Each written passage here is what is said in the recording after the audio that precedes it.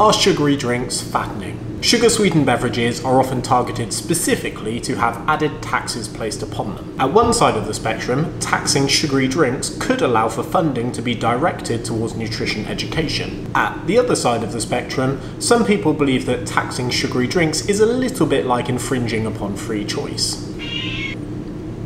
It's a little bit like one group of people saying let's tax gambling, gambling isn't good, and then another group saying fuck you, I love gambling, I can do it responsibly. In the past, I've made a point that demonizing sugar as a single ingredient is misguided. Also, sugar isn't actually fattening on a calorie for calorie basis, it just turns out that a lot of foods that are high in sugar are easy to consume in excess. However, sugary drinks are a little bit different and are often studied independently of foods with added sugars, like this. So of course, sugary drinks can contain a lot of calories. If a teaspoon is 5 grams of sugar, this would be about 12 teaspoons. On top of this, they are known to elicit a weak response for something known as dietary compensation. And what does this mean? Well, if you eat some extra fruit at your lunch, there is a good chance that you will subconsciously compensate by eating fewer calories at dinner. And sugary drinks don't seem to do that to the same degree. For example, in one study, subjects were given either 450 calories per day from jelly beans or from soda,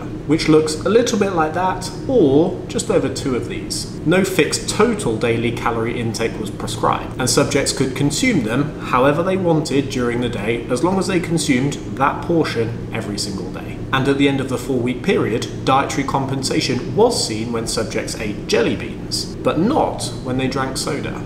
And of course, because dietary compensation was not seen when drinking soda, subjects trended towards gaining weight.